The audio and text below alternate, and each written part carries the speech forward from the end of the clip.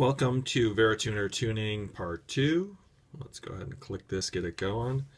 You can always tip this and it spins around for you. I am going to resume a tuning I started before. I'm going to tap this to turn off the reading, the measuring part, and then I'm going to go over to fine tuning just to let you see these partial targets. So here's our A4. This is where the central part of our tuning of any piano is going to be, what the first information that the Verituner needs. You notice on the first partial that's 0, so A is going to be at 440. Now, these partial numbers, remember you can always go look up how partials work. Quickly, the note that we hear, so say a C, and the note that we sing, boom, is the first partial fundamental. Jump up an octave is the second partial. Octave of fifth is third partial. 2 octaves, we're at the fourth partial, and then they start getting closer together. You can look that up on the internet and get the connections to how they work. Back to A4. So what happens with the Verituner, with many software, is there are a lot of assumptions that need to be made, a lot of guesswork, especially at the early stages. So right now, our tuning helper, here's our Verituner, knows nothing about the piano. It doesn't know I have a keyboard in front of me or a 9-foot or a little spinet. So it needs to gather information to help calculate a tuning that will fit that piano. So when we click this in, and we start collecting information, notice how those numbers changed there. Remember what they were before? So it's starting to gather information, and it knows, okay, well, this is what I know about this one string. I'll go farther into that before next videos on how to best gather your information. So to set our tuning, Verituner wants to know not only A4 but A3 to set this octave. The width of this octave is going to be the core of our tuning, because let's review for a second. What are we trying to do when tuning? We want to make notes clear. We don't really want them to sound like that. So each single note should have a clear tone, but then also octaves, single octaves, whoa, double octaves, triple octaves, should all appear to be pure-ish sounding. I'm not going to say exactly pure, because then that gets into some details we'll get into much later. So anyway, we're back to A4, and you'll notice it changed up here to read A4.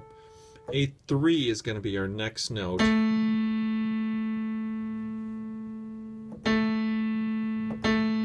And you'll watch the partial targets change. And again, we don't like to stay in fine-tuning mode because of the lock screen and how the tuning locks on us. And we want it to adjust with each step of the way. So let's go back to course. And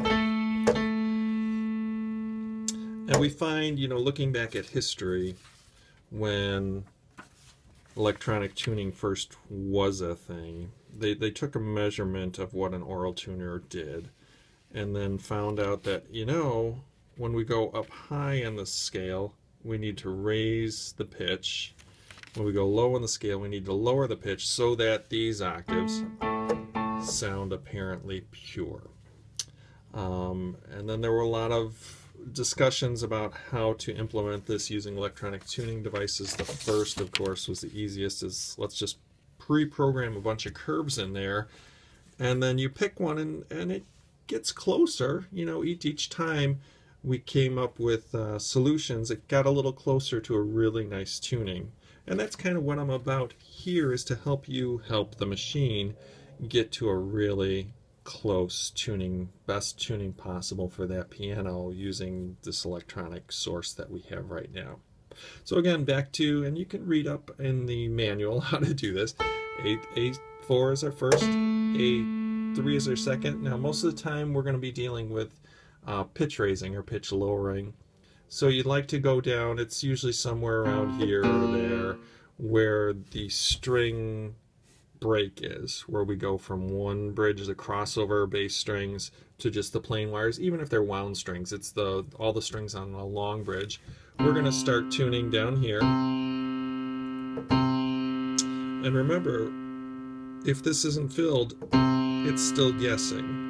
So even though it's telling me where to put C3, and I'll go ahead and tune it to C3, or if we're going to use some overpull, we'll do that, it still really doesn't know all these notes in a central scale from A4 to A3. So some people, if a piano is really close, may want to sample all the notes in A3 to A4, because once we do that, A3, get all these sampled,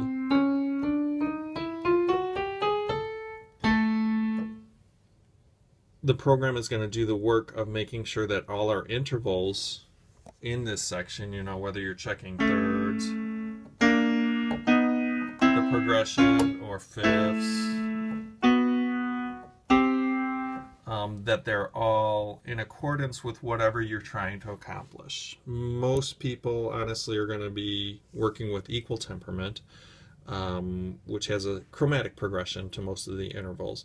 So the Verituner will come up with its solution for that A3 to A4, and then expand that solution out as we go sharper or flatter. You know, so from here, as we go down, it's going to have some solution. In fact, let's look at this right now. Remember our side swipes here?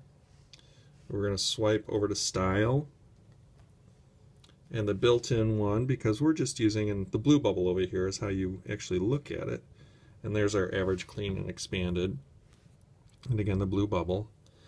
And now here, right in the middle, that A3, A4, 4/2 octave, 0.32 beats wide of pure. Now, what does that mean? Remember our overtone series. So from A3, a fourth partial, 1, 2, 3, 4, we're going to end up on A5. A4, second partial, again, we end up on A5. So we are comparing, or the Verituner is actually comparing A3 and A4 using the fourth partial and the second partial, which matches up at A5.